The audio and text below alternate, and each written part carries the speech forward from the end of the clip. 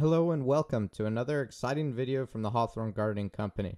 Today we will show you how to make watertight communication cables for your E-Series adapter. Correct installation of the included cable glands will protect the adapter from particles in the air along with direct moisture. All you're going to need to accomplish this is your E-Series adapter and a ballpoint pen. Begin by removing your E-Series adapter. If you're making custom length cables, most of this can be skipped since you can slide the entire length of this assembly over the cable and terminate it. We're going to demonstrate this in another video. In this video, we're using the 6-foot Gavita interconnect cable included with every E-Series adapter.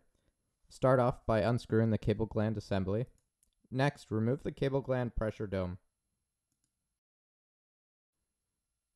Grab your ballpoint pen and use the back of it to push out the inner sealing sleeve.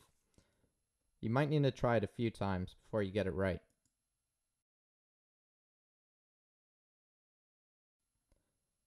Now let's start with assembly. Slide the rounded edge of the pressure dome end cap over the RJ45 terminal. Place the sealing sleeve on the cable, taking note that the tapered end needs to face the pressure dome and the flat end should face the back of the RJ45 terminal. With the plastic fingers going on first, slide the cable gland over the RJ45 terminal. Gently pinch the sealing sleeve so it wraps slightly. This will allow you to easily insert it into the plastic fingers of the cable gland.